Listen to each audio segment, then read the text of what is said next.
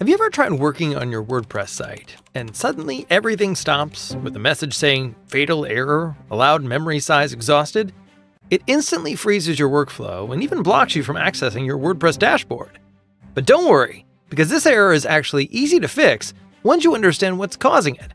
And in this video, you'll learn the simplest ways to fix the WordPress memory size exhausted error.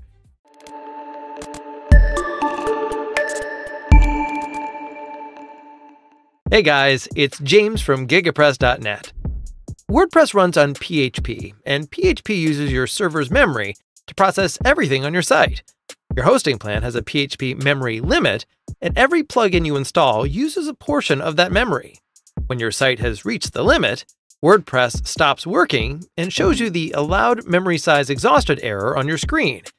So here are the two easy methods on how to fix this allowed memory size exhausted error. First, let's check if a plugin is causing the problem. Since the error usually blocks access to your dashboard, you'll need to connect to your site using an FTP client like FileZilla or by using your hosting provider's file manager. If you're connecting your site to FileZilla for the first time, you can click the link in the description for a complete step-by-step guide.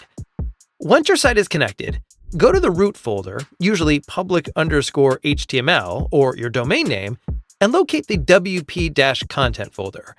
Inside, you'll find a folder named Plugins. Simply rename this folder to something like plugins_disable. By doing this, all plugins on your site will be instantly deactivated. Now try loading your site again. If the error disappears and your site loads normally, that confirms a plugin is using too much memory.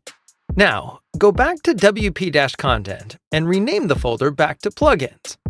Then, return to your WordPress dashboard and reactivate your plugins one by one, checking your site each time to check if the error returns.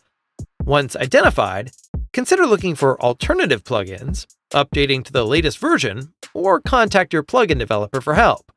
If the error continues to appear, you need to increase the PHP memory limit. Connect your site again using FTP or your hosting file manager. Find the file called wp-config.php in the root directory. Right-click, select View/Edit, and open it in a code editor. Look for the line that says, "That's all, stop editing, happy blogging." Right before that line, add this. Define WP memory limit 256 M. This increases your WordPress memory limit to 256 megabytes, which is plenty for most websites. Save the file, re-upload it to your server, and then refresh your site. If everything loads correctly, the issue is fixed. But if you still see the memory exhausted error, that means your hosting provider may be restricting the memory limit on their end. In that case, reach out to your hosting provider for help. Good thing, GigaPress Web Hosting provides excellent customer service. If you're hosting with GigaPress, you're not just getting help, you're getting a reliable partner committed to keeping your WordPress site running smoothly. Thanks to our quick resolution, whether you use live chat, phone, or support tickets, we have some of the fastest resolution times in the industry. So, ready to experience hassle-free hosting? Visit gigapress.net/web-hosting. And that's it. Whether it's a plugin using too much memory, or you just need a higher PHP limit, these simple steps will get your site back up and running in no time.